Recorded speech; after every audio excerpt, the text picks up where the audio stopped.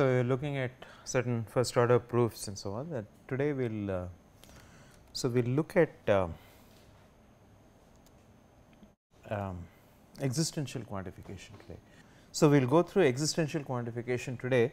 There is something special about existential quantification, even though it is a derived operator of the Hilbert style system. So, in fact, I am going to devote the entire lecture to just existential quantification.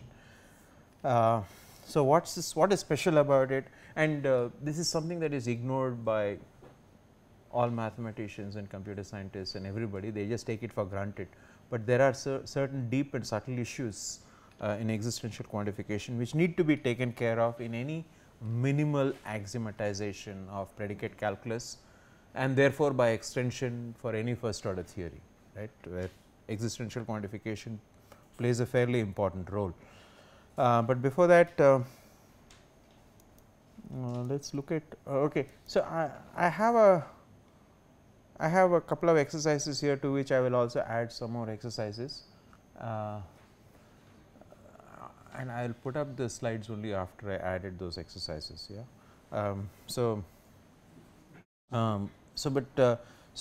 Let us just look at this exercise essentially. It has to do, so all our quantified formulae are somehow deeply concerned with the existence or non-existence of free variables.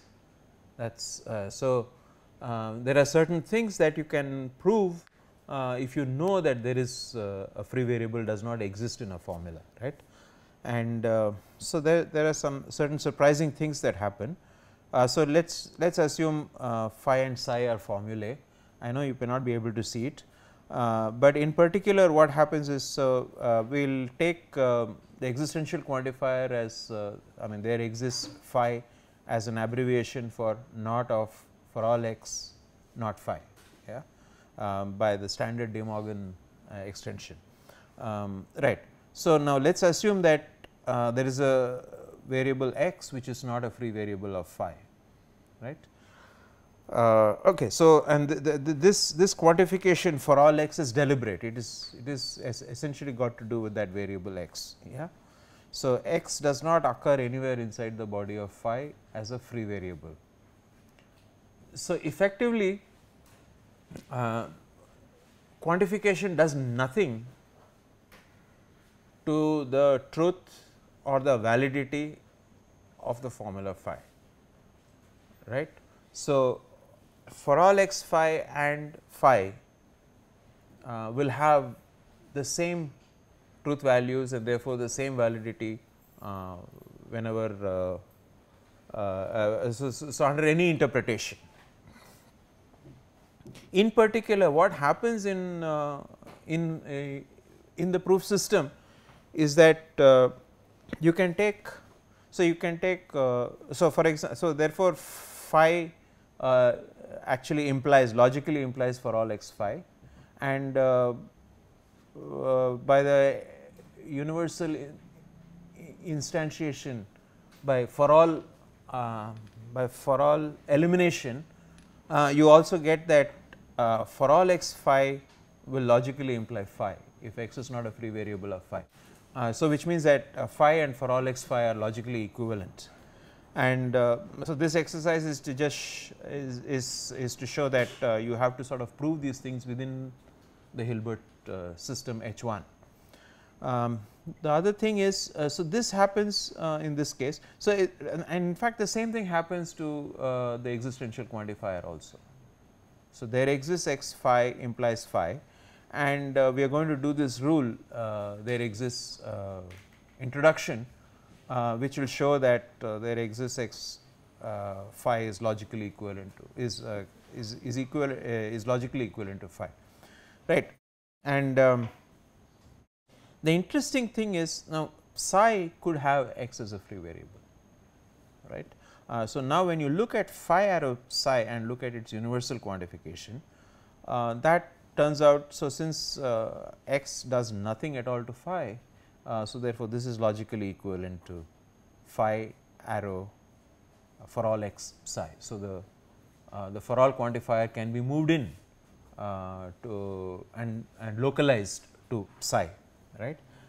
But the more interesting thing is this: supposing x is a free variable of psi, but x is not a free variable of phi, then when you have for all x psi arrow phi, then that is logically equivalent to saying that if there does exist an x for which psi is true, then phi must also be true. So, there is an inversion of quantifier which happens in this last portion. Yeah, that so that is an important important thing. So, that inversion does not take place here. This is important also for other reasons which will become clear when we do normal forms and so on and so forth.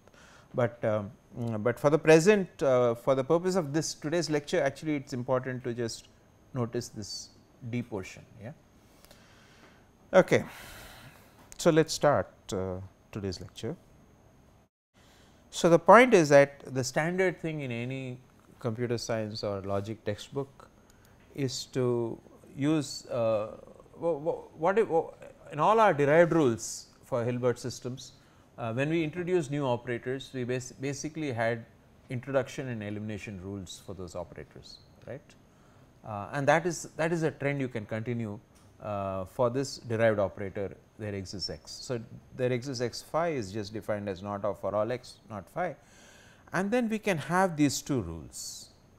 This is there exists introduction, which says that if phi is of the form such that it looks like t has been substituted for a free variable x in phi, if that is the form it adopts, then I can take phi in its original form and existentially quantify it. Okay. There is a slight difference between the for all rule, for all introduction and there exists introduction. There was an implicit notion of an arbitrary variable y, okay, and arbitrary is only what we spoke, we did not actually implement it in any way. Here if t were a variable, then basically you can think of it as a particular variable rather than an arbitrary variable. Okay. Our interpretations of logic are always over non-empty domains. So, if there does exist any valuation at all which makes t for x phi true, then you can confidently assert that there does exist an x which makes phi true, right, and that is. So, if there is even one, so not all t's and not all terms t nor all variables may be substituted for x, but if there is even one that can be substituted and for x in phi and phi can be made true according to our interpretation, then we can confidently assert that there does exist x which will make phi true, right. So, there is a, so it looks suspiciously similar to the for all introduction, but is different, okay, and that difference has to be somehow captured, and we are going to spend essentially the rest of this lecture capturing that difference. But more importantly, you take the elimination rule, there exists elimination, and here you are essentially making the distinction between arbitrary and particular. Okay. So, I am going to make this distinction by essentially referring to it as what we do in normal mathematics, between the distinction between a variable and a constant. Okay. A variable can basically take any value, a constant is a particular value and it is therefore fixed in a certain sense. Yeah. So, this red A is supposed to signify a constant, okay. And but the thing is that our language did not have any entity called a constant, and it does not have it. I mean, we are talking of a purely syntactic formalization. So, which means we just have a collection of variables, but somehow we have to capture the idea that this A is a particular constant, right. And so, if A just happens to be some element in the set of variables, it should satisfy this condition of being fresh. So, this is what makes it particular. There is an issue of freshness also which comes in, which we have to somehow capture. And of course, by fresh, essentially what I am saying will be made clearer a little later, but the basic minimum condition that you require of this A is that it should not be a free variable of any of the assumptions gamma, and it should not be a free variable of there exists x phi. Okay. This is the basic minimum condition. The other extra condition is that it should be fresh, right. We will look at that. So, the third important thing about these two introduction and elimination rules is that whereas there exists I is a derived rule, there exists E cannot be derived in the Hilbert system. Okay. Whereas there exists E is something that you always naturally in any mathematical proof you actually, whenever you have an existential statement and you have to start proving from that, you immediately put in a symbol for a constant A and you proceed with the proof. Which means the first question is, if there exists E cannot be derived, then in the Hilbert system, then is the Hilbert system incomplete, for one thing. Secondly, how can we justify proofs in mathematics where we automatically put in a constant symbol A and say, okay, let this be the thing with this property. Yeah. So, we will look at this, but first let us just look at this. There exists introduction is a derived rule, and here again, because our trees are like, I do not know, my trees are like banyan trees, I think. So, they are too vast and too wide, and they go beyond that text width of this screen. But for those of you who have binoculars and so on and so forth, maybe you can use them. So, essentially what we are saying is that, okay. So, the proof actually requires the fact that T for x is admissible in phi, right. So, assume T for x is admissible in phi, then I can take for all x not phi arrow not of T for x phi, yeah, and then I can also use this n double prime rule, which is familiar to all of you. It is a contrapositive rule which you all used in your examination. So, which essentially says that, so in this particular instance it would say that for all x not phi arrow not of T for x phi essentially implies that I can put a double negation on the right hand side of the arrow, make that the left hand side, and put a negation on the left hand side of the arrow and make it the right hand side. So, that is what this is. So, I have not of T for x phi here. So, that becomes not T for x phi, and I have for all x not phi here, and that becomes not for all x not phi. So, this is a contrapositive rule, a derived rule which was there in one of the exercises. Yeah. So, this is n double prime. So, and of course, from this and this by modus ponens I can essentially remove this. So, I get double negation not of T for x phi arrow not of for all x not phi, and there is this double negation introduction which says that T for x phi arrow not T for x phi, and between these two I can use transitivity to get that T for x phi arrow not of for all x not phi. Not of for all x not phi is just there exists x phi, right. So, you get this. So, this is a derived rule, right. Now, let us go further.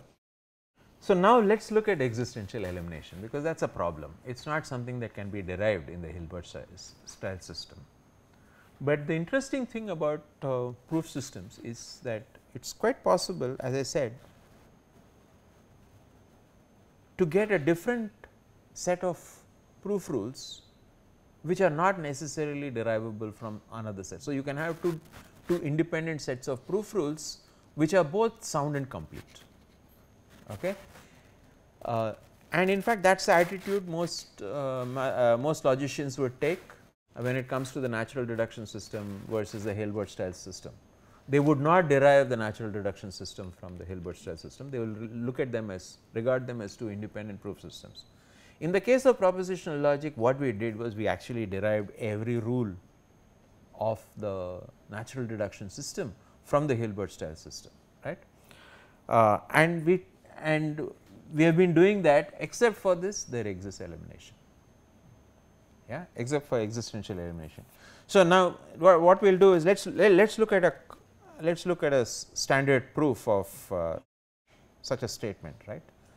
This is something that should be true in any predicate calculus. Yeah.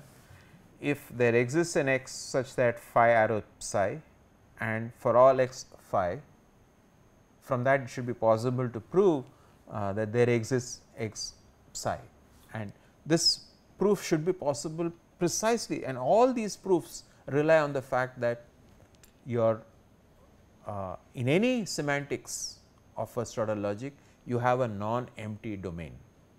So, that this statements like for all x phi do not become vacuously true. So, it is possible to instantiate for all x phi and find a term such that T for x phi would hold true, right. Okay. So, now the standard practice in mathematics and in fact in any natural deduction proof system would be to assume the existence of some constant symbol A and then proceed with it to sort of generalize. So, so as in the case of universal quantifier, we would do the same thing in the case of existential quantifier too. Any proof in the case of a universal quantifier which first instantiated by using for all elimination, get some term, proceed with the proof and then generalize again back to a for all, right. In the case of existential existential quantifier also we do essentially the same thing. So, here is a proof. Okay. So, here is a proof where I am assuming there exists elimination. So, even if you can't read it, the red color should guide you to what I am saying. Yeah. So, the red color is bright enough, right. Okay. Actually, I can read this from here. I do not know whether you can read it from there, but so essentially what we are saying is I take this, there exists x phi arrow psi and I eliminate the existential quantifier by having a new constant A for x, right, phi arrow psi. And of course, this A for x phi arrow psi is purely syntactic, right. I mean, it's a substitution is a syntactic operation, and so it is syntactically equal to just this one A for x phi arrow A for x psi. So, that I mean that does not require a proof rule because it is just syntax, yeah. And this is a meta syntactic equivalence, right. I mean, okay. So, essentially think of it as A for x phi arrow A for x psi, that is what you are getting, and this for all x phi I am actually going to instantiate it with the same A. If I do not instantiate it with the same A, then I cannot apply modus ponens, because now the propositions are different. This pattern would be different from this pattern. The only way modus ponens can be applied is if this pattern is identical to this pattern. Yeah. Okay. So, then with modus ponens I essentially get A for x psi, which I now introduce the existential quantifier, and therefore, I get there exists x psi. The most interesting thing about this is how this is essentially a proof tree of a standard mathematical proof of and given some existential assumption and some universal assumption, you prove an existential statement.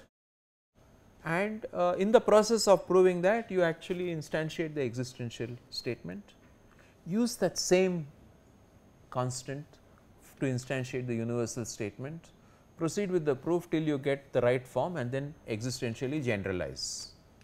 That is a standard practice, right. Okay. So, but it turns out that I do not need to go through this. Yeah. If I stuck to my Hilbert system and only whatever rules can be derived from it, then I do not need to go through this, because what I am going to do is I am going to do something that looks suspiciously like a proof by contradiction, but actually is not a proof by contradiction in that propositional sense, right. So, what I am going to do is I am going to assume essentially the negation of this, and the negation of this there exists x psi is really for all x not psi. I am going to take this assumption and then I am going to discharge it somewhere, right. So, now what I have in my assumptions are all universally quantified statements, and so now I do not need to use any existential quantifier, and the proof goes as follows. So, I am taking my assumptions delta to be for all x phi and for all x not psi.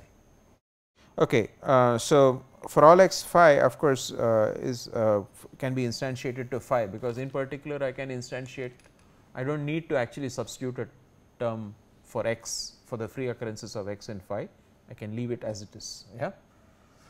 Okay. And for all x not psi can also be instantiated to not psi. So, now x might be a free variable in both phi and not psi, right. Okay. The other thing is that we had a derived rule, right. Since all our propositional rules were derived rules from the Hilbert system, I can apply one of them. For example, I can apply AND introduction. If I apply AND introduction, essentially I can take phi and not psi, but of course, my language I am restricting it, AND is a derived operator and it is essentially defined as not of phi arrow psi. So, from these two essentially by AND introduction and using the fact that AND is defined this way as phi and not psi is defined as not of phi arrow psi, I get not of phi arrow psi, and now this x here throughout was arbitrary. I mean, there is no particular reason to worry about x. So, which means I can apply my universal generalization. So, I can introduce the universal quantifier and essentially from delta I can prove for all x not of phi arrow psi, and then these are all closed formulae. So, the deduction theorem is applicable. So, I can move this assumption for all x not psi to the right hand side and I get for all x not psi arrow for all x not of phi arrow psi, and then I apply n prime. N prime is very much like n double prime, but when I apply, so n prime essentially says for all x not psi arrow for all x not of phi arrow psi arrow negation of this arrow negation of this, yeah, and that is what it is. And applying this, and again here again, because I had to split the trees, split the tree, cut it into bits so that it fits into this screen. So, essentially applying n prime and then modus ponens on this, I get for not of for all x not of phi arrow psi arrow not of for all x not psi. This now I can move this to the left side. They are all closed formulas, that they are essentially like propositions, all the conditions of, and this is the inverse of the deduction theorem, and that has no conditions, whether it is propositional or predicate logic, it does not matter, I can always apply it. So, I can move this formula to the left. So, what I get now is for all x phi, and this formula not of for all x not of phi arrow psi is actually there exists x phi arrow psi, which was the original assumption which we were supposed to prove, which we were supposed to use, and this right hand side not of for all x not psi is just there exists x psi, right. So, essentially without using existential elimination, I have you can prove this, you can prove any statement actually, right. But the problem is that it is not clear how to translate proofs using existential quantifiers, how to translate proofs using existential elimination to proofs which do not use existential elimination. I mean there is no direct translation.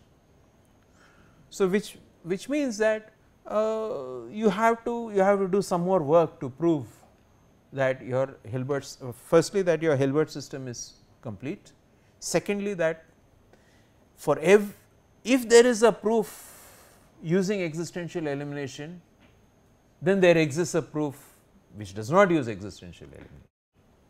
So, I have to prove both of them, right. So, that is what we are going to do. Okay. So, let us look at existential elimination.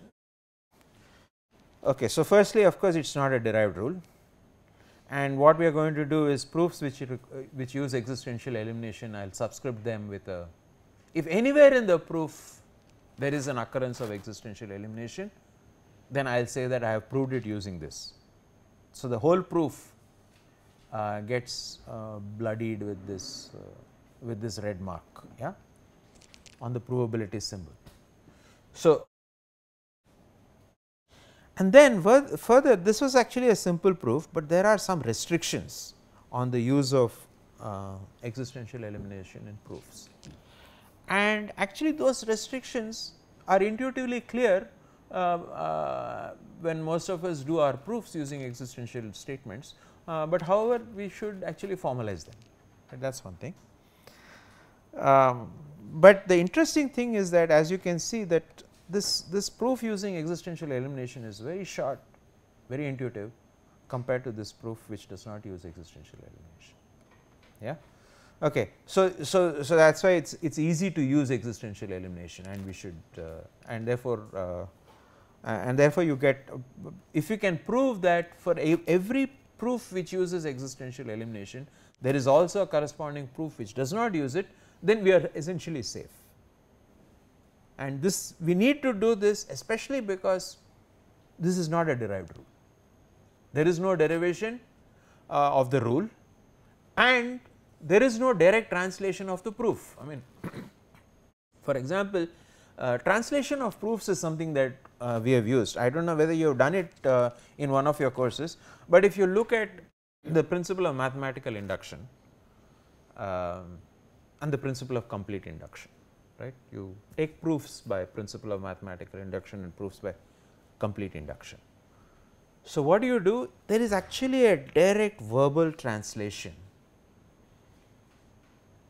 of any. So, you can take that the actual language sentences in the proof by the principle of mathematical induction, and by just changing the property you can get an exact syntactically identical proof, except for the fact that it will be using the principle of complete induction. The induction hypothesis naturally changes, right. You can do direct translations of proofs. So, if you take similarly, if you take proofs by structural induction. So, one of the things that you might want to do is for example, the principle of structural induction gives us the convenience of case analysis and using the structure, but really it is no more powerful than a proof by mathematical induction, right.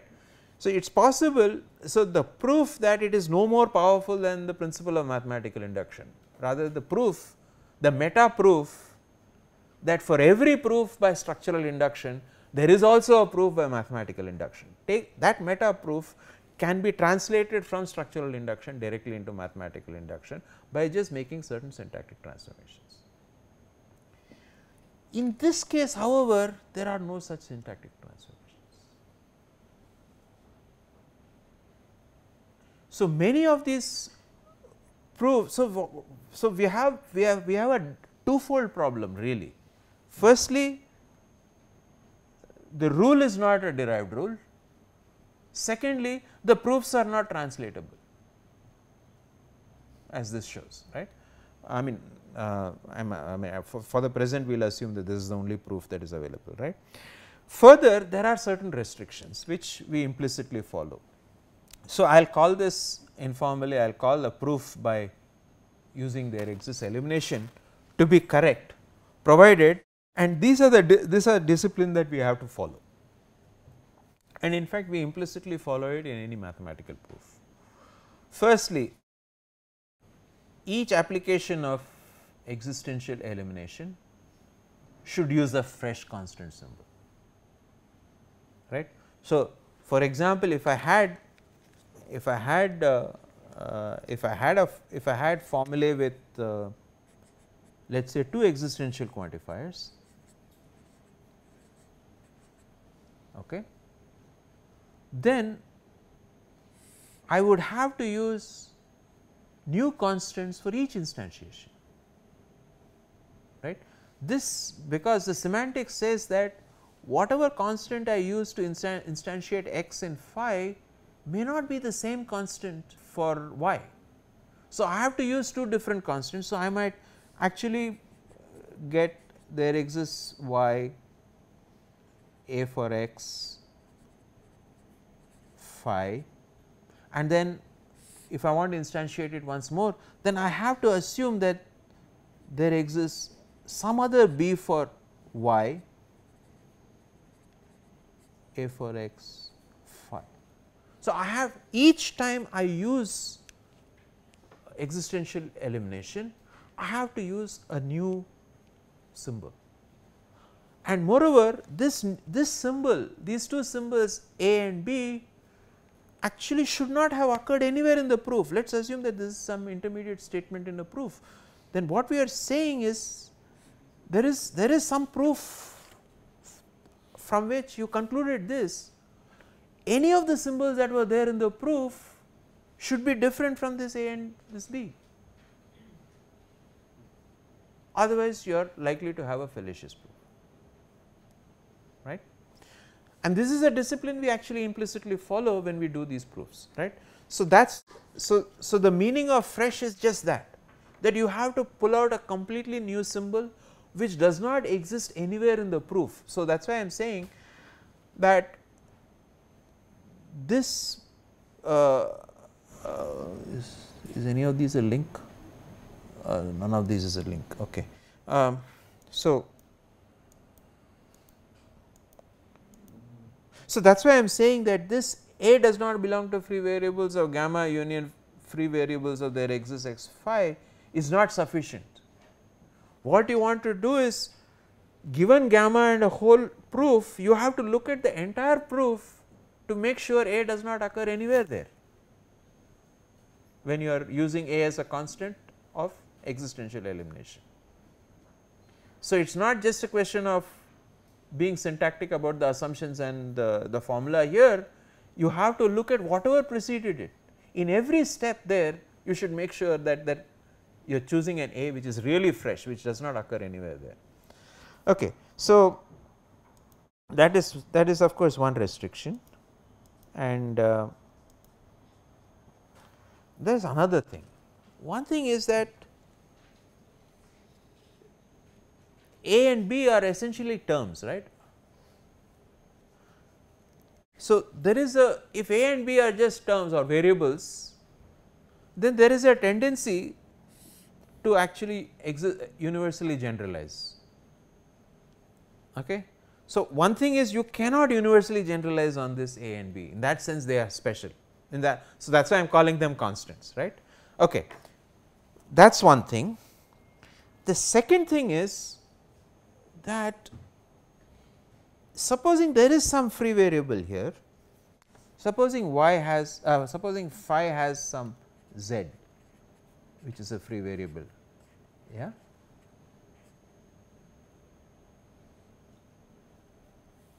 The truth of z and with a and b may not allow you to directly do a universal quantification over Z, for example. Okay. So, universal quantifications may have to be postponed till you have done an existential quantification, and there is still that free variable. Otherwise, they are like you might end up with a fallacious proof, but not just that, not just a Z that occurs in this. Any free variable Z which occurs in so okay, here is the exact thing. So, firstly, for all Z a for x phi cannot be deduced for any variable Z which belongs to the free variables of there exists y psi intersection. So, you supposing so essentially what we are saying is, supposing you have a proof, you have some large proof, at some place there was there exists psi and Z was a free variable of psi, let us say,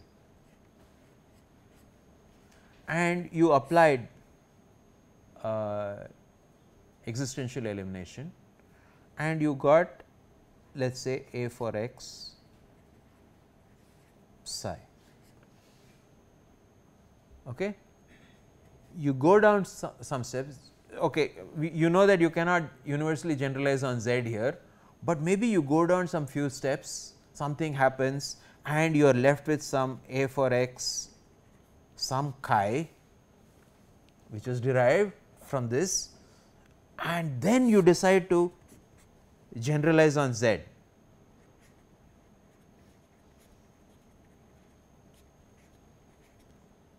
This is also not allowed, right. So, what you are saying is you go through that entire proof wherever there was, wherever you use. So, what is the idea of a proof system? The idea of a proof system is to preserve truth.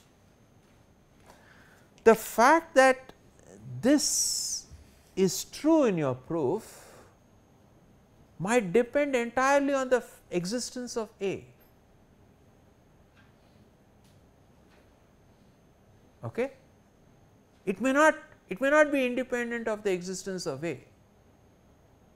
So, which means that, so therefore, for different constants A and A prime, the corresponding x which makes this formula true, which makes this formula chi true might be different. So, for different A and A prime, you might require different values B and B prime for x to make it true, in which case you cannot universally generalize on this Z. I am sorry, I should reword it. So, the Z which makes this chi true here might vary with the constant A. So, for different constants A, you might have different values of Z. So, therefore, you cannot universally quantify on Z. So, which means that you have to go through the entire proof, look at all those steps which you involve constants, look at all those free variables, make sure you do not generalize on those, you do not do a universal generalization on those free variables till you have eliminated the constant. You might eliminate the constant in one of two ways. One is that the constant might just disappear as part of something. For example, if you use AND elimination, the constant might be on one term, but may not be in on the other, and you may have eliminated, in which case then after that you do not have that constant occurring anywhere and you could actually generalize. The other way is that you might take the fact that that constant is there, you might existentially generalize, therefore eliminate that constant and then universally generalize, and that way preserve truth, right. So, these are the subtle issues which make any mathematical proof, which make the debugging of a mathematical proof very hard. What is the structure of the proof? Are they using existential elimination in some way? Are they generalizing before eliminating the constant, right? And so this restriction is actually very important. If a constant symbol A, earlier introduced by an application of existential elimination to a formula there exists y psi, appears in a formula A for x phi in a proof, then for all z a for x phi cannot be deduced for any variable z which is free in there exists y psi intersection free variables of a for x phi by applying the universal instantiation, right. So, buggy proofs come because this step 2 is somehow violated. A large number of buggy proofs actually happen because of this. They also many bugs in mathematical proofs and which are very hard to detect also happen because sometimes it also happen because of the fact that the universal generalization precedes the existential generalization. So, what I mean is there exists x for all y phi is not logically equivalent to for all y there exists x phi, because semantically they have different interpretations. So, before if your proof did have an instance of existential elimination, then you cannot do the universal quantification before you have eliminated that constant. So, in which case most of the time you are looking at this and not this, and this is typical. This is something that these two formulae are like a typical example is that of in any algebraic system the existence of identity and inverse. These two formulae actually are like weak versions of that, right. In the first case you are saying that essentially there exists an identity element. I mean I can write phi in terms of x and y such that x is essentially an identity element for some operation. In this case I am really talking about inverses. So, for every y there is a different x, for every y there is an x, but for every y there is a different x, for different y's there might be different x's, and so the semantical interpretations of these two formulae are different, and in a proof you have to ensure that you preserve the truth of that. So, this actually affects the entire proof, otherwise you will confuse inverses with identities. Okay. A formula a for x phi where a is a constant symbol and x belongs to the free variables of phi, that is another thing. You should only generalize it to when you eliminate that constant by generalization, you have to generalize only existentially, you cannot generalize universally, right. So, that is, but the most treacherous thing is this point 2. Okay. So, now we will say correct, we will say a proof with existential elimination is correct if it actually satisfies these three conditions. Now, here is the theorem which I have called existential elimination theorem. This is my own name, but I think it is self explanatory. Yeah. All I am saying now is that if there is a correct proof of phi from assumptions gamma which uses existential elimination, then there is a proof which does not use existential elimination and which such that phi can be proved from gamma. Yeah.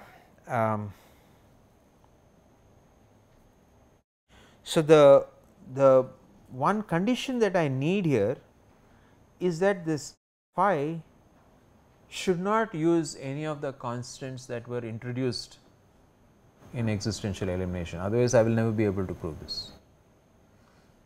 Okay. Typically what we are saying is, typically what we are saying is that phi should be should either be a conclusion which is already existentially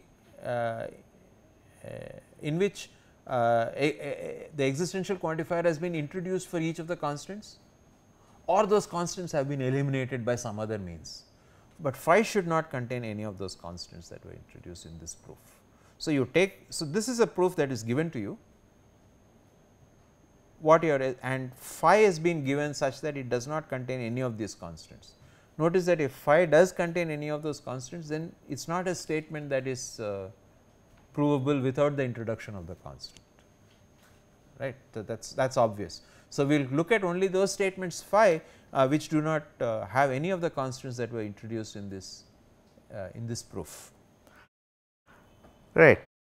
So, that is this last portion. Yeah, so this theorem is not applicable if phi does not contain any of the constants introduced by the proof of this. Phi does contain, yeah.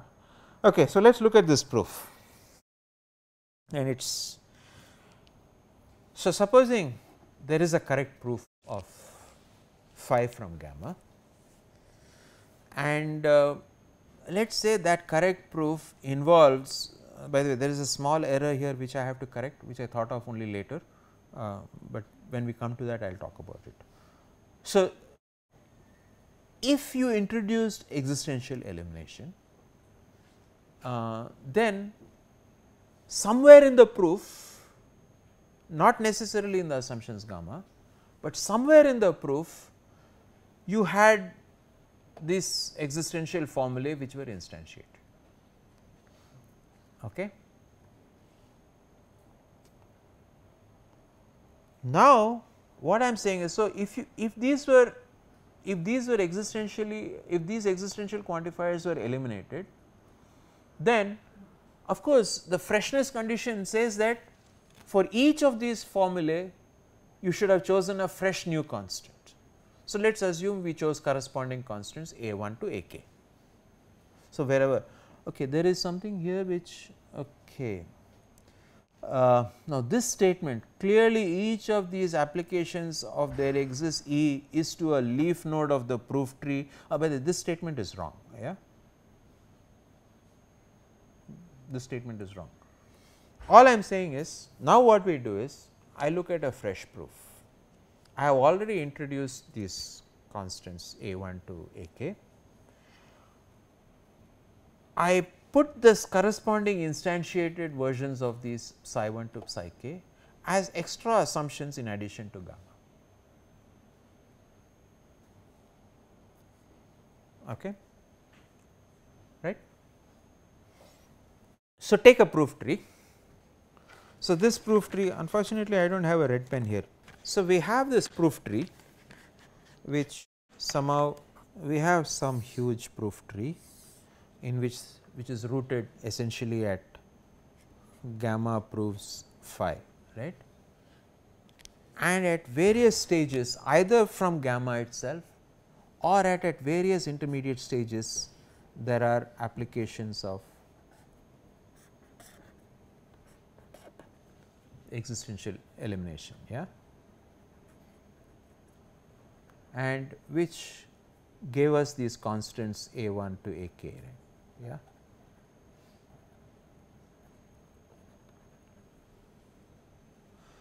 Now, what I am saying is, take this proof tree and I am going to construct another proof tree, okay, where the assumptions are gamma. I am going to write this simply in red to say that I have used this a 1 for x y 1 and a 2 for y 2 and so on. Okay. And essentially from this I have proved, let us say phi, and of course, none of these constants a 1 to a k occurs in phi. Now, this proof tree is such that I take this proof tree and retain only this step.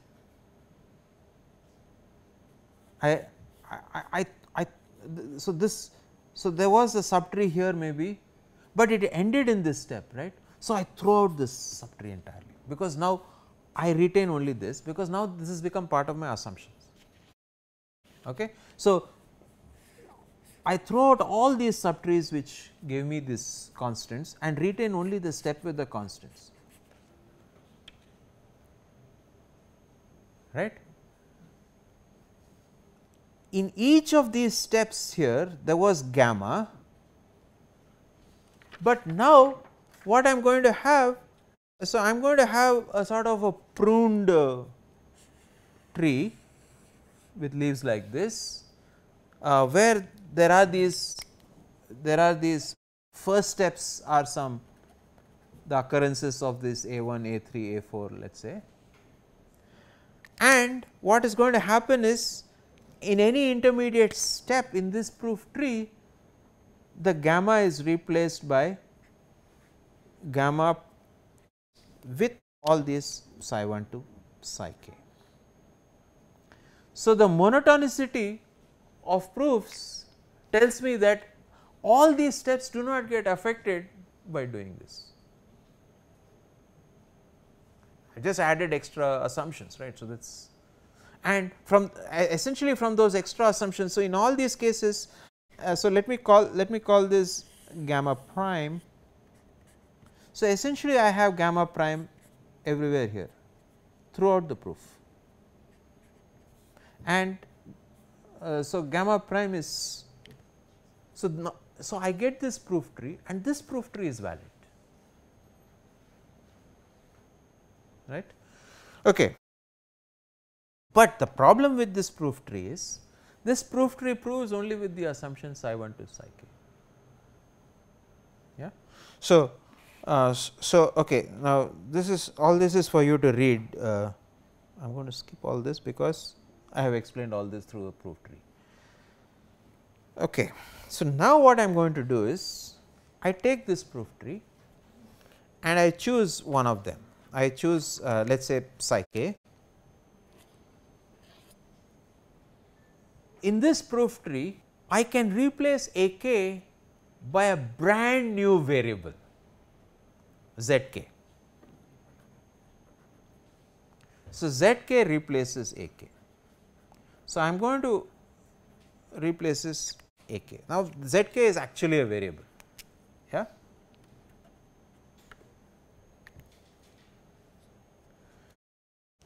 So, what do we have now? We have essentially a proof tree like this,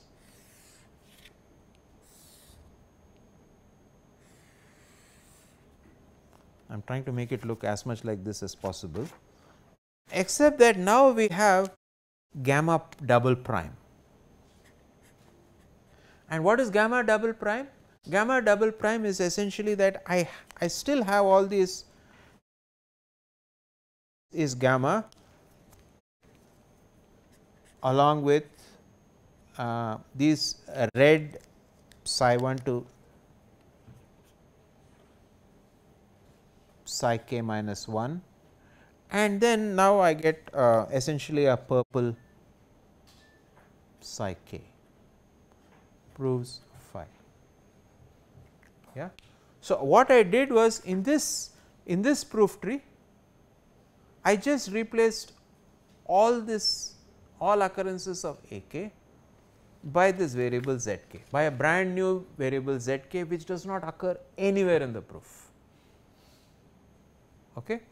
And I get essentially this proof tree, and what do I have? I still have my red constants a 1 to a k minus 1, let us say, but the last one is z k. Okay. Now what I can do is, you can see that the deduction theorem is directly applicable. Why? Because I have not done any quantification on any of the free variables on the left hand side. Z k is brand new, so I have not done any quantification on z k. So, which means that now this proof tree can be replaced by essentially moving psi k to phi. So, the deduction theorem is applicable and I can move psi k out. So, once I have moved psi k out, okay, right. So, that is this step. So, now since z k is absolutely new, yeah, is it? Oh, okay. Then read the rest of the proof yourself. Yeah.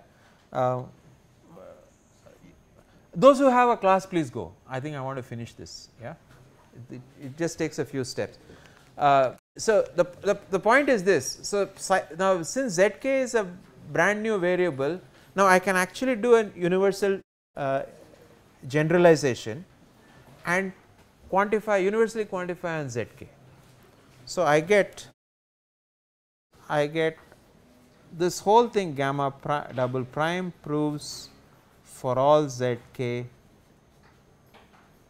this psi k arrow phi, and since zk does not occur free in phi, therefore I can use that exercise on free variables, and this becomes there exists zk psi k arrow phi, right.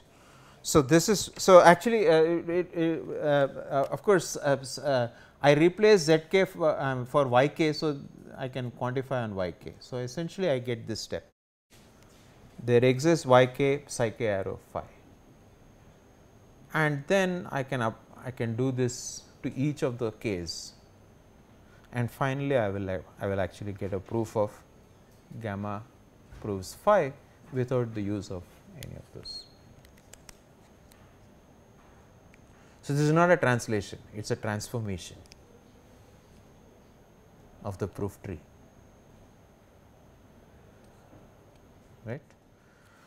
So essentially now you are free to use the existential elimination axioms rule. Yeah. Okay, we will stop here and continue.